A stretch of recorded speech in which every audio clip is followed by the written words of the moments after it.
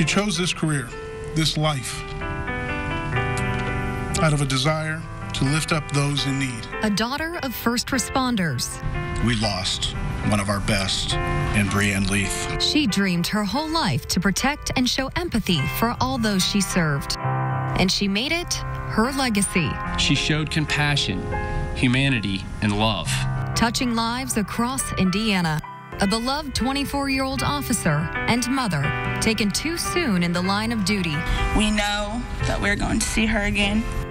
Her positive spirit and hard work, like ripples through the community she served. I hope that her son and her family knows how blessed we truly are to meet her. Truly blessed to meet her.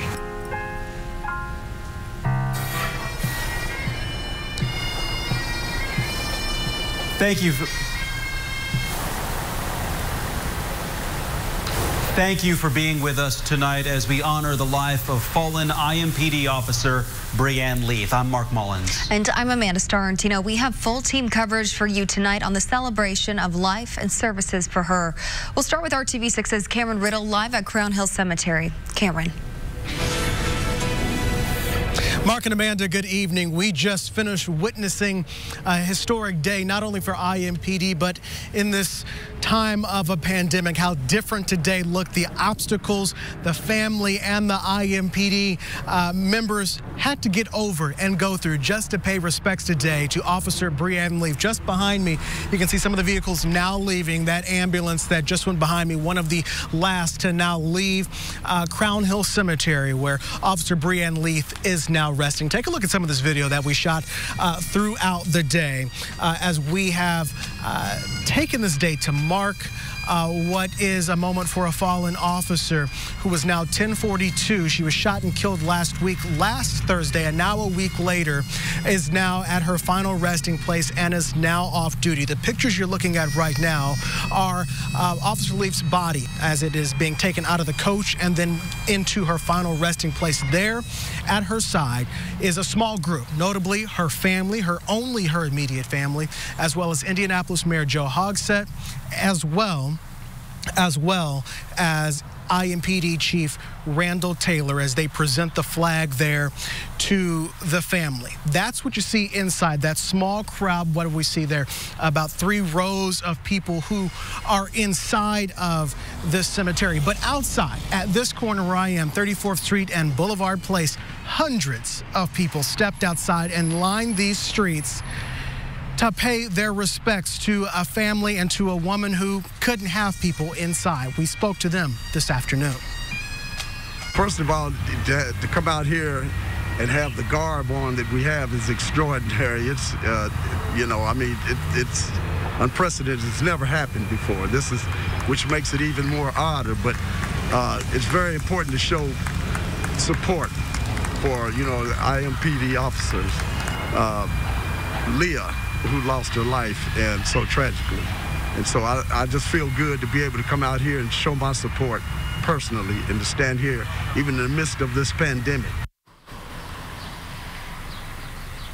And as he did, along with other people in the middle of this pandemic, still coming to pay their respects, that is, to Officer Breanne Leith, who is now at rest after being marked as 1042, now out of service and in her final resting place. Our coverage will continue throughout this evening on all of this as this went from the Indianapolis Motor Speedway to downtown Indianapolis and over to the East District. Coming up tonight at 6, we'll hear from more people who stood in line to pay their respects here outside of Crown Hill Cemetery in Indianapolis. I'm Cameron Riddle, RTV6. And this was the first ever funeral at Indianapolis Motor Speedway. And because of COVID-19, everyone had to practice social distancing. RTV6's Stephanie Wade shows us even though people were not physically packed together, the memory of Breanne Leith brought everyone closer together in spirit. It's both emotional and profound seeing Officer Leith's fellow officers lining the track of the Indianapolis Motor Speedway, saying their final goodbyes to their beloved friend. One thing's for sure, hearing people speak about Officer Leith today. She died doing what she loved. Passionate, determined, God-fearing, beautiful. I just love you so much, Boozy baby. and I'm going to make you proud. It was an honoring under unique circumstances. What would normally be held at Bankers Life Fieldhouse for officers killed in the line of duty was moved to the tracks where racing heroes make their mark at the Indy 500, much like Officer Breanne Leith made her mark on this community. Beginning at the start and finish line, dozens of IMPD officers lined the track, saluting Officer Leith one by one as the hearse passed by, each placing a carnation onto a trailer, carrying her picture that would be taken to her final resting place. Where she would have loved and nurtured the light of her life, her beautiful son. So too must our city come together to wrap our arms around him and his family. To Zane, I hope when you get older, you get the opportunity to watch this ceremony for your mommy. She touched the lives of so many people, and I want you to know that she died as a hero. She bragged about you and loved you with all her heart. A send-off like no other for an officer as extraordinary as she, who fulfilled her promise to protect a now grateful city. Stephanie Wade, RTV6. Well, following the service at IMS, the procession made its way to IMPD East District headquarters for Officer Bree Leith's 1042 or end of watch call. RTV6's Megan Sanctorum was there and continues our coverage. Dozens of police officers and community members lined this street for the procession, and they stood in silence for Officer Breanne Leith's final call. This is right outside of East District headquarters. Her patrol car is parked here and surrounded in flowers. Recruits stood near the car, and people bowed their heads, grateful for her service and sacrifice. IMPD Patrolman Breanne Leith, Baker 231, was shot and killed in the line of duty for responding to domestic disturbance located at 1803 Edinburgh Square in Indianapolis. Baker 231 selflessly answered the ultimate call of sacrifice, serving the city of Indianapolis and its citizens. Baker 231 Officer Breanne Leith and her family will always be remembered in our prayers.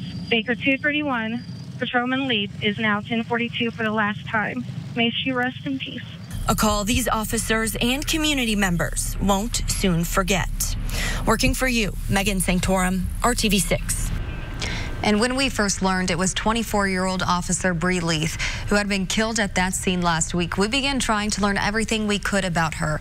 And it did not take long to see the kind of person she really was.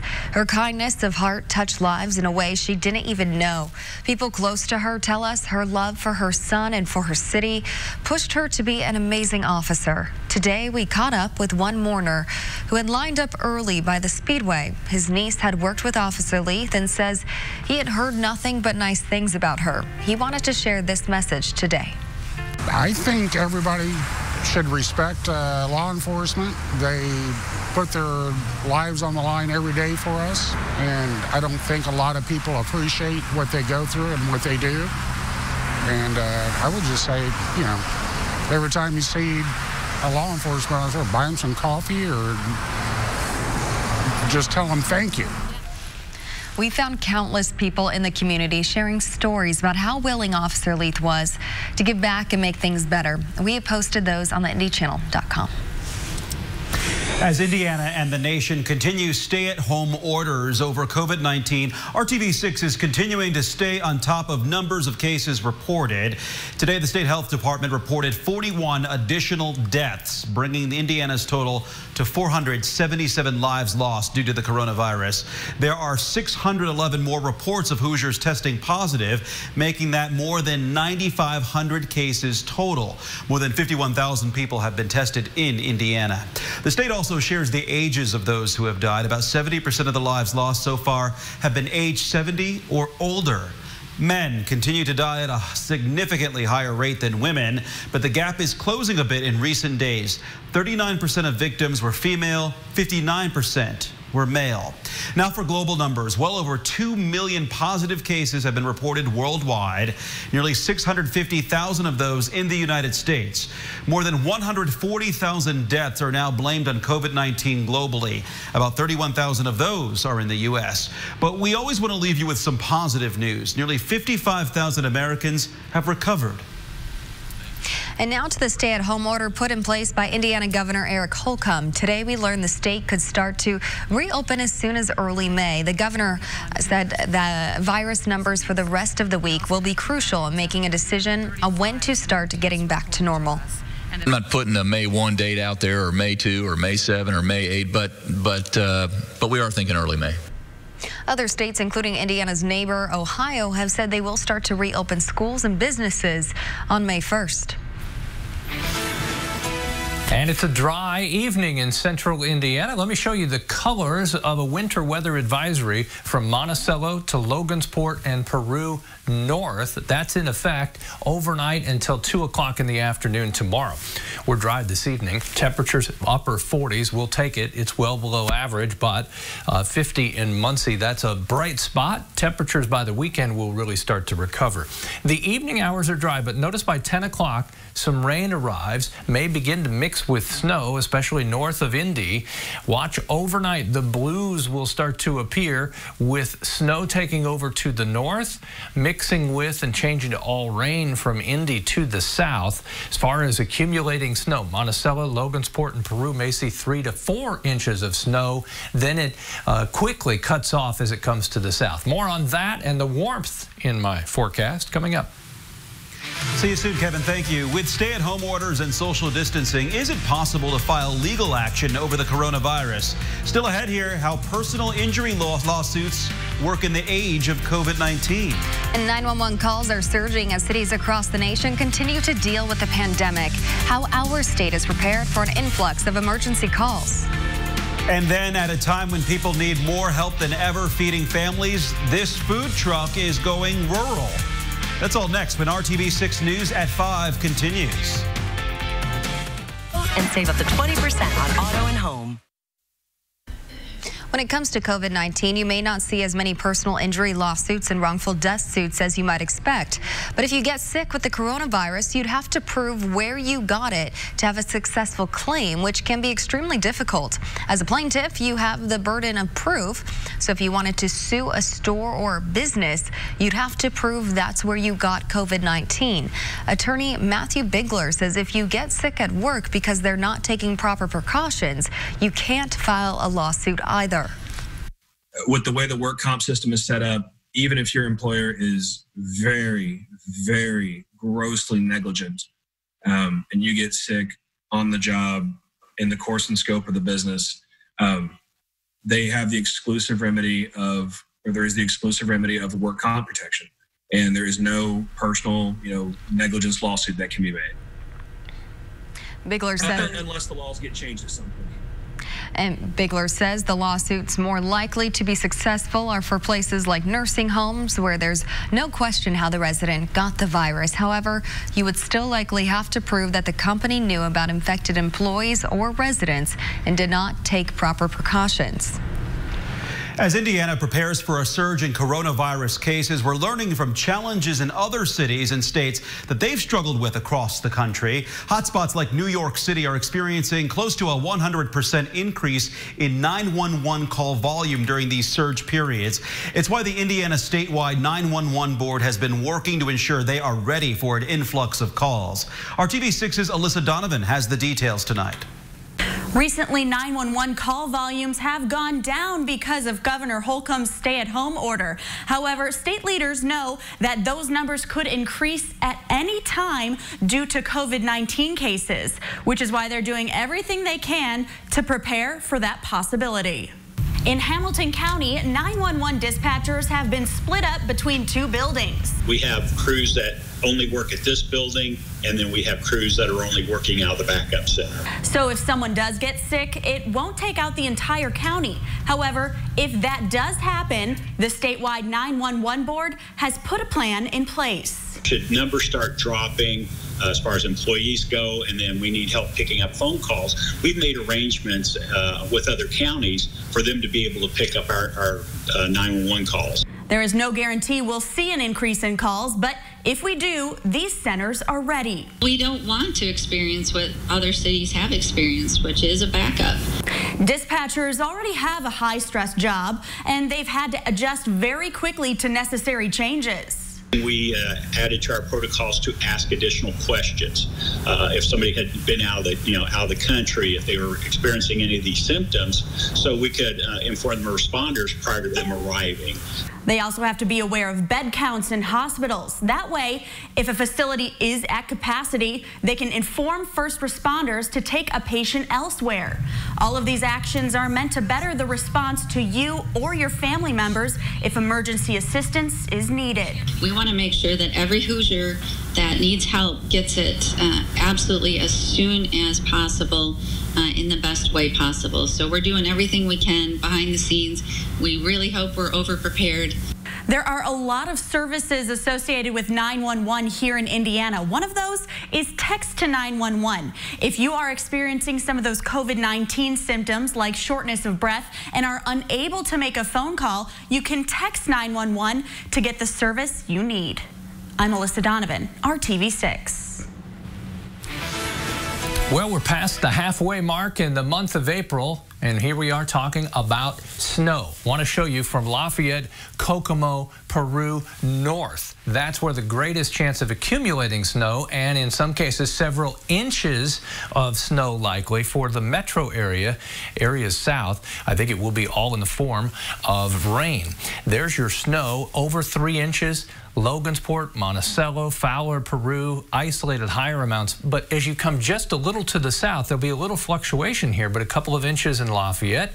Tipton, Muncie, you too could see some changes there with a little movement to the south. Temperatures work in our favor. I think this will be slushy and melting throughout the day as it's falling. 32 in Peru, but other than that, Lafayette to Muncie above the freezing mark, and Indy will be at 38. A raw day tomorrow. Tonight, there's your snow and rain. The blue represents the snow. 7 a.m. that will be from just north of Indy all the way up to Peru. Heavy at times. And even though road temperatures will be above freezing, I do think you'll see accumulation on the roads. It'll just be very slushy. Then periods of rain through the day. Windy once again. Winds will gust to 30 miles per hour as temperatures struggle. They'll stay in the 30s from Peru north. 40s in Indianapolis, lower 50s in Bloomington.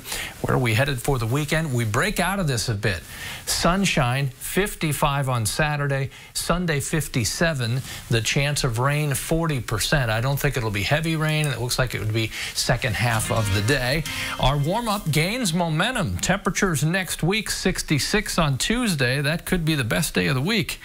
As we get to Wednesday and Thursday, temperatures still in the low to mid 60s, but we've got rain chances returning with the warmth. Whereas we've been in the 20s the last few mornings, these overnight lows will be closer to 50 in the middle of next week. We'll restore order to our April weather. It'll just take a while. Back after this.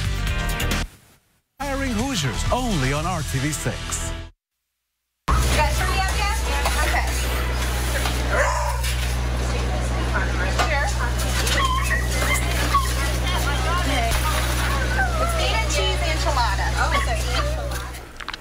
With school buildings closed for the year across our state and unemployment skyrocketing due to the pandemic, we know many families may be struggling to make sure their kids are fed. And we see the efforts here in the city to feed Indianapolis children, but that need is still great in rural communities. Sometimes in areas that are more spread out, it can be difficult to get the food to those kids in need. Richland Bean Blossom Community School Corporation serves the northwest portion of Monroe County. We talked to the Director of Nutrition Services and Healthy Schools, Vicki Coffey. She tells us the need is growing for meals in their more rural community, but if parents are working during the day or the people at home don't have their own transportation, it can be difficult to make it to their weekly meal pickups on Mondays at the junior high school from 11 to 1. And that's why the district is literally bringing the food to some of the neighborhoods most in need right now, using their healthy food truck. Vicki says while the past few weeks have been outside of their normal routine, she's encouraged by what she sees at these pickups. This has been probably one of the most unorganized things that I have, put together, and all of us directors in the nation. We're used to knowing our numbers every day, planning our menus. I have to tell you, I've been doing this all my life, and this has been the most rewarding 3 weeks of my entire career. When we last talked to Vicki, the district served close to 500 students that Monday, which amounted to almost 5,000 meals for the week. To minimize the risk of exposure to COVID-19, the district has revised their feeding schedule in recent weeks. And we have the locations and times detailed for you on this story on the website at theindychannel.com. RTV6 is proud to be working together with the United Way of Central Indiana during this crisis. We're teaming up for the COVID-19 Community Economic Relief Fund. The initiative supports organizations that serve people and families affected by the pandemic. You can donate to the fund, and it's easy. You just text HELP 2020 to 91999. This is the news on RTV6.